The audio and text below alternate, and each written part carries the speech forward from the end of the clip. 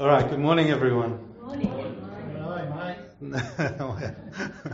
That's always good to see your faces. As Jody and I were driving in today, we were praying about what the Lord wanted to do. And Jody heard the words, love is in the air. And that's all we got, right? No idea what that meant. I spoke to Helena about it, and she goes, okay, you can talk about it. I have no idea, butterflies in the stomach. I don't know what to say. Love is in the air. All right? But I should know better because I've been in this situation many times before, and the Lord has unfolded it in the last hour or so, and I've got pages of notes that I'd like to share. It's an interesting message. It's a great message. But I've only just received it, so if it comes across clumsily, please forgive me. I'm going to try and deliver it as best I can. But love is in the air, right? Love is actually truly in the air. And as Helena spoke about in the beginning, God is closer to us than the air that we breathe. He's very, very, very close to us, far closer to us than you may realize, and than you do actually realize. All right? And He's there and He's waiting, and He is love. So when love is in the air, He is in the air, and He's closer to you than you realize. The invitation, though, is that He's right here. He's right here. Many of us know that He's there. Many of us know that He is that close, but many of us haven't received His love in our hearts. We know that He loves us. Yeah, of course, we all know the word. We know that He loves us, but we haven't experienced that love. And very often we wonder, when am I going to actually feel that love? Why do I not feel that love? Maybe I'll feel it someday in the future. Maybe I need some healing. Maybe I need some deliverance. Possibly true. But He is right here and He is waiting. And it's far easier to receive Him and that love than you realize.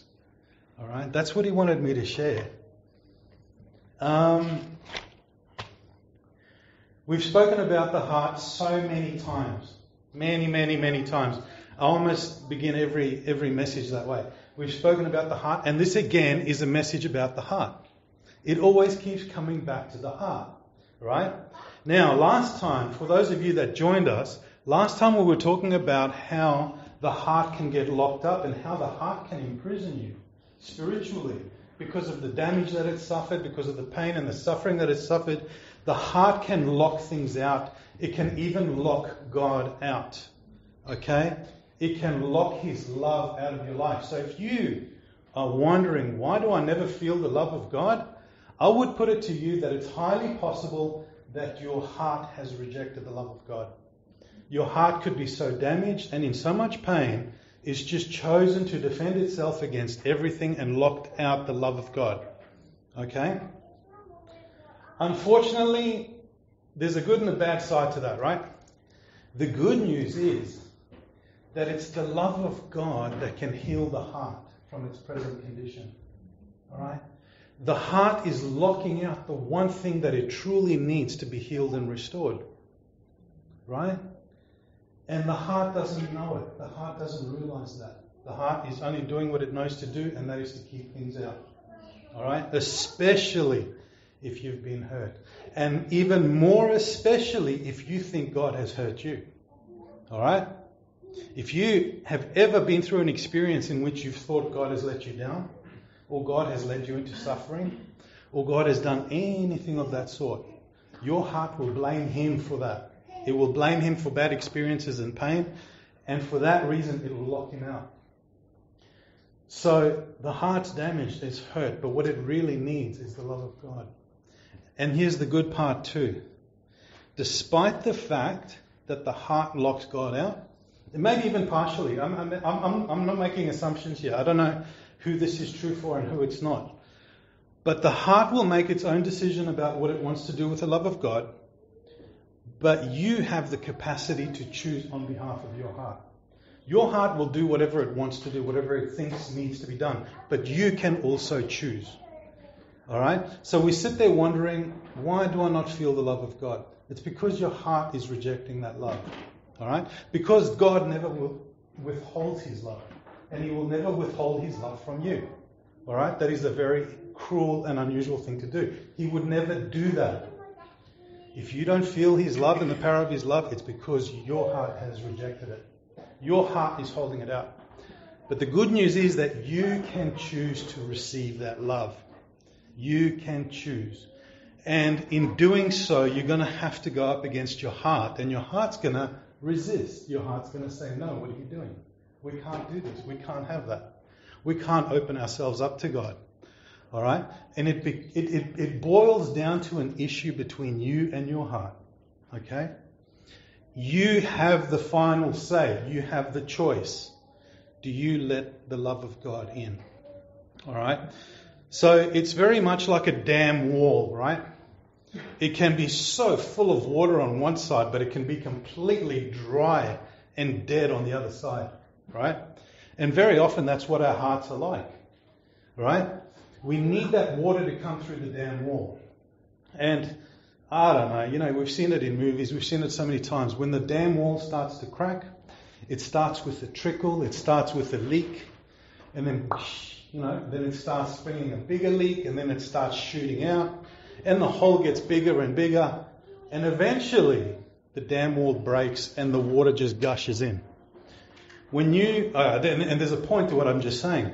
The point is this: if you have trouble receiving the love of God, you don't flick a switch and it simply comes in. All right? Allow just a little bit of it in. Just a little bit. Just a little bit. Everyone can do that. Just a little bit. See, the thing is, once your heart gets a taste of that love, it's going to want more. It's still going to be cautious. It's still going to be weary. But it's going to want more. And that crack's going to open. And it's going to open a little bit more. And more and more and more of His love will seep into your heart. And that love, as it comes in, is going to start gushing in, right? And as it gushes in, it's going to start touching things in your heart that need His love. It's going to start touching things that need healing, that need correction. It's going to start breaking down demonic structures. It's going to start touching things that need to be healed, restored, redeemed, right? The important thing to realize about the love of God, very often, and I'm guilty of this, very often I've just assumed, it's just mushy feelings. Okay, it's nice to feel, but not necessarily, really. There's a job to be done, let's do it, right? Actually, that's the way a lot of guys think. There's a job to do, let's do it. We don't have time for mushy feelings, right? And we dismiss the love of God. We dismiss it. We acknowledge that it's there, but we dismiss it. But here's the important thing to realize. The love of God serves a purpose. It does things that nothing else can do. We need it. We need His love, and we need it in our hearts, so that our hearts can be redeemed and restored. Because again, so many times we've spoken about this, the heart is a gateway to God. Alright? That's why Yeshua says in Revelation 3, open the door and I will come in and dine with you. The door being your heart. Alright? What we've also spoken about is that sometimes that door can be hard to open. We want Yeshua to come in. We want Him to dine with us. But that door just won't open. It opens from the inside. We know that too. Yeshua is telling us to open it.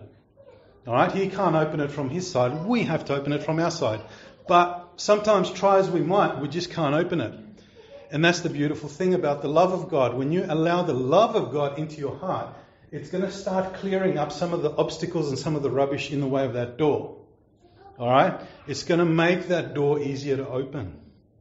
Alright? Last time again we spoke about how the heart can imprison you because of bad beliefs and all sorts of rubbish that limit the way you can believe and the way you trust.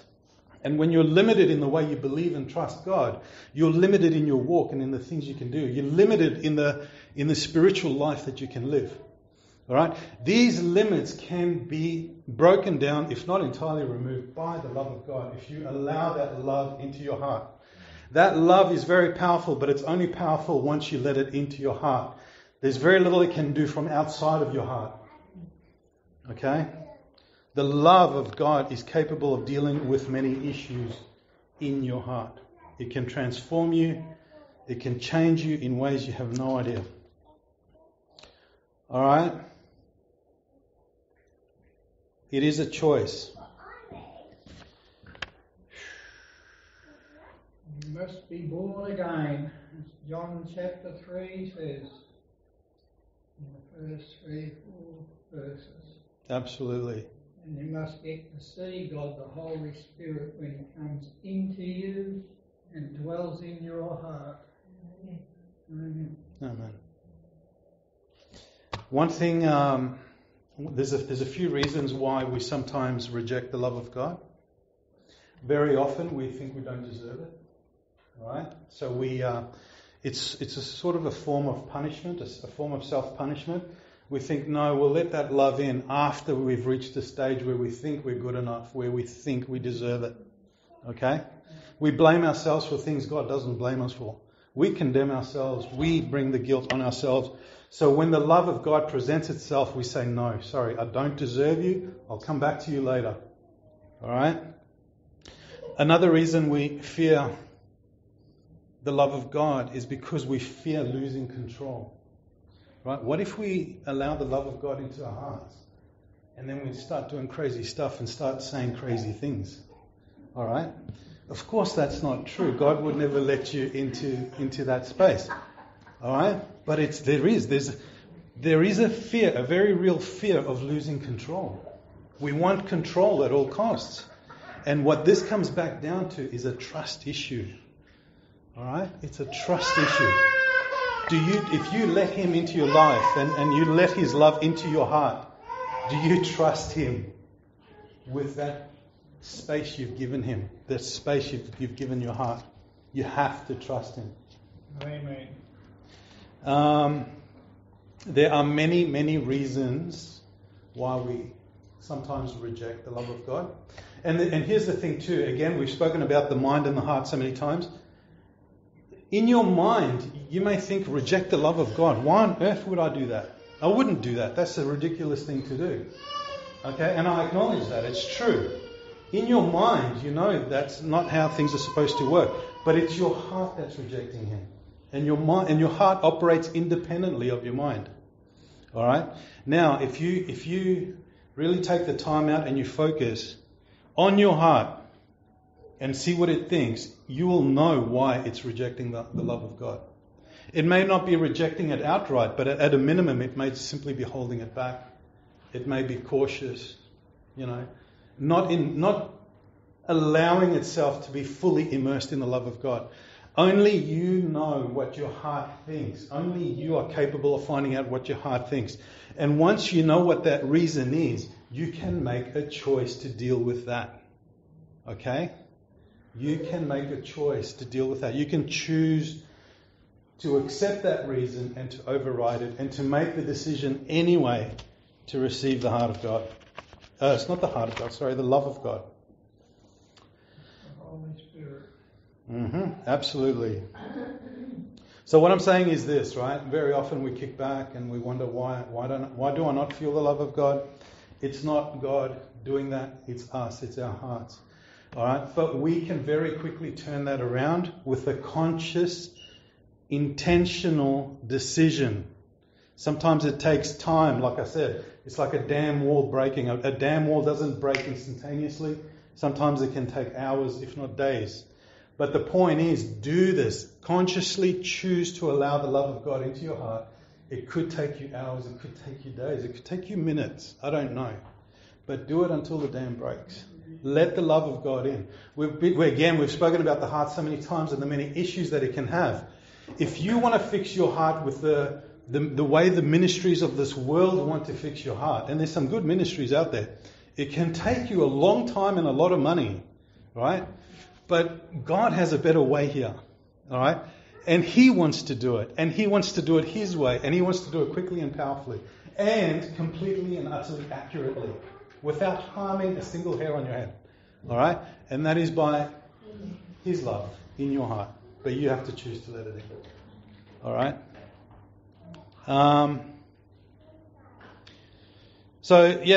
The love of God is not just about fuzzy feelings. It does serve a purpose. And if we don't receive the love in our hearts, we're actually not allowing ourselves. We're denying the purposes that come with that love. Okay? And if we deny the purposes that love fulfills, then we're not going to get very far, guys. God needs to do stuff in us, and there's stuff that only His love can do. And it has to happen in the heart. And when that stuff takes place, man, my goodness, I don't know. I can't imagine what is going to happen. Alright? So God is love. And when we receive His love, we truly receive Him. I think that's about everything I got. I'm going to end with this, right? It's up to you to accept and receive the love of God, and how quickly that happens. And when you do accept it and receive it, you can have as much of it as you want. Okay? You can step into as much of it as you want and as much of it as you need. He holds nothing back from any of us. And I think it's very crucial at this point in time on our journey. Alright? So, thank you for hearing me. Thank you for listening to me. Helena, I'm going to pass that back to you now.